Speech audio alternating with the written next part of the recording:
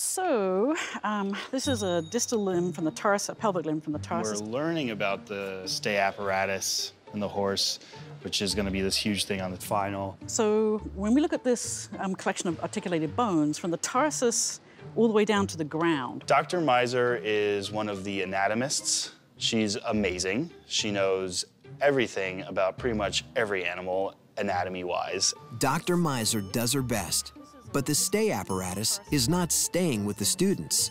And this is the tibia calcani. So, what side of the limb is that on, the lateral or medial?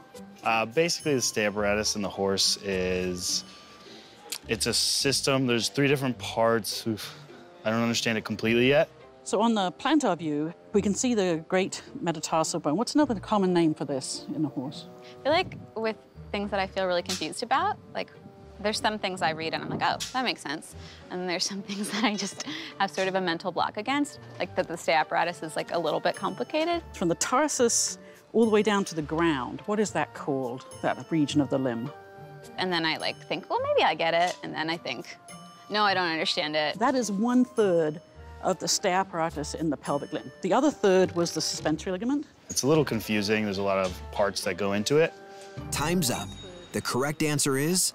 So a stay apparatus is, The stay apparatus. The stay apparatus, I hate it. So when you put weight on the femur, it tends to bring the trochlea up like that, as if it was trying to collapse in flexion. The stay apparatus actually maintains their legs in What's the word? an extended state without... I can't do it, I don't know. Put tension on the digital flexor, which would put tension on the... I'm so sick of the stay apparatus. You want me to try again? Does that make sense?